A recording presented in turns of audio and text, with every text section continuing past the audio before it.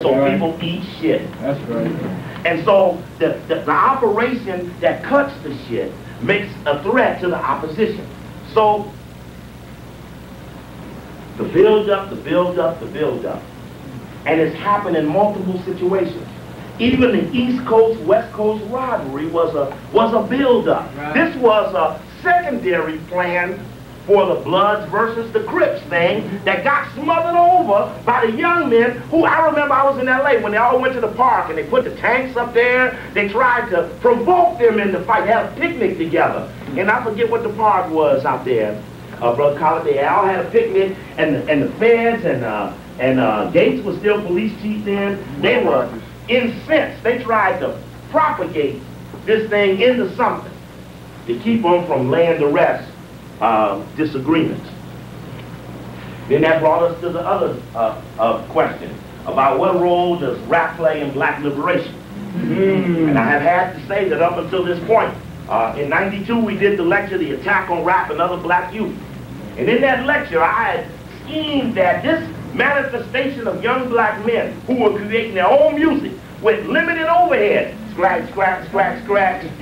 That's limited overhead. That's why I'm so hot on these athletes, because again, if you're Dennis Rodman or Michael Jordan, you don't need to build a factory. You don't need to pay workers. You ain't got unemployment insurance on your $1 million or $2 million that you're worth. These are men who ain't got nothing but gym shoes free, gym shorts, jock straps, t-shirts. Limited overhead operation. Now you got 5, 10, 30 million with nothing to have to pay but your house note. So your money might be greater than another man who might be worth 3 million but got 60 employees and anything can happen to him at any minute. So we've got this misappropriated construction. So now we have, remember it went through with the public enemy thing. Over Professor Griff and Chuck D and Jewish people. There you go. And Dittenkopf, who was head of CBS, who jerked them in. They had Public Enemy didn't get paid for album number 1, didn't get paid for album number 2. They were in court fighting with CBS to get the money. It was about $275,000 per person online. And all they kept doing was dangling it. Well, you know, we still got to go over to the court. Well, okay, sir, we'll wait, we'll hold. They just had a reunion conference, concert a couple of weeks ago in New York, Madison Square Garden. Madison Square Garden with KRS-One, Public Enemy, and DNC, right? And they even brought Griff up with Public Enemy.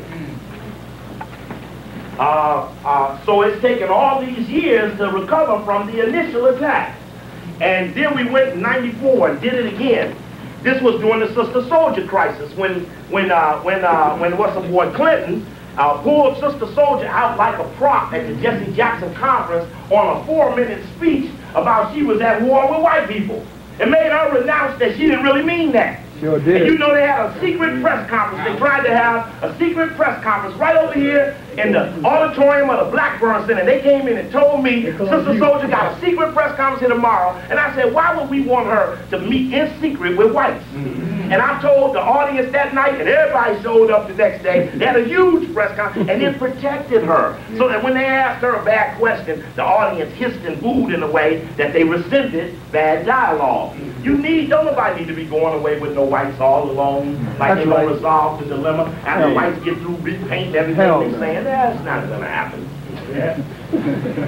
So we went through it with Sister Soldier. Sister Soldier's not even a rapper anymore. In other words, there have been casualties on the way to these casualties, but now shooting has become the last option of the army. All right. That's right. When Brezinski, we were right over here at the conspiracy to destroy black men. Brezinski, out of control. Global turmoil to the 21st century. How will the white man deliver on the new federation? Right. He said the predominant threat to the New World Order was what? Young black men. Young black urban males. Now, what is college factor with a young black urban male? What is Malik's factor with a young black urban male? And if it has deep potential, then we needed our own intelligence analysis to have forecast the fact that we were ringing the bell in such a way that we had to take a deeper precautionary context.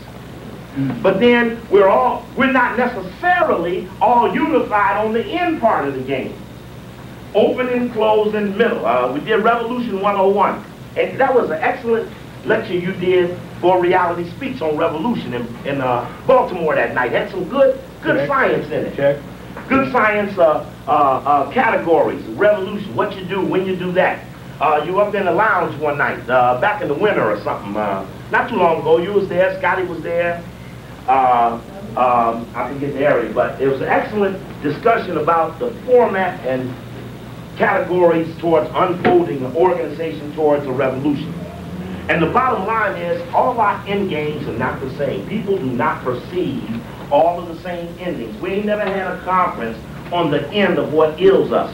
Ain't nobody ever saw it through that far. Ain't nobody ever felt that, because when you get close enough to them, they tell you, well, you know, America will overwhelm you. How can you talk to America like that and be tax exempt? Yeah, how we gonna get a grant when you talking like that? Because what was really on the line was grant money, not honor or morality. Check. We don't have any sacred moment for the abuser. They're supposed to get dirt, dog, knife, stab, kick, bottle rub. When do we start putting on gloves and dinging the bell after 3 minutes and sitting on a stool getting wiped off? When we start doing that? Let me come back. I'm going to come back on my big conference next month and I'm going to get you. It's not that. That doesn't have an end game to it. See, why don't we have an end game? See, in the end game, I just tell you simply how I see it.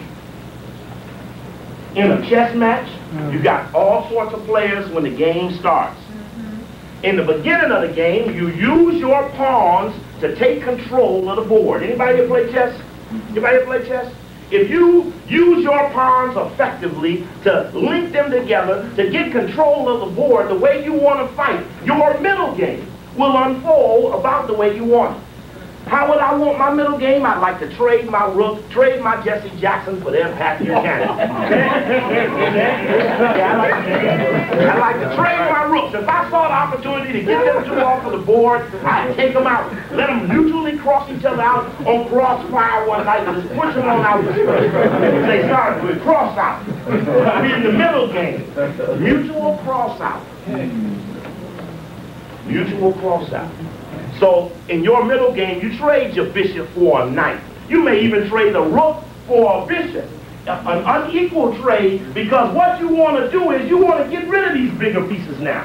Now you don't have a need for Jesse Jackson or the Ministerial Alliance. You don't have any need for the Association of Black Educators. You can trade them away. Trade them away for the white educators. Trade the black psychologists for the white psychologists. Trade the NBA for the ABA. These are lawyers now, not basketball. Trade them away. Trade the black doctors for the white doctors. Trade them away. Because ain't no revolutionary black doctor breaking down the tenets of white medicine. That's right. Ain't no revolutionary black lawyer breaking up the legal scheme over. That's right. It ain't going on. So since the professions aren't busting up the professions, let's trade them off.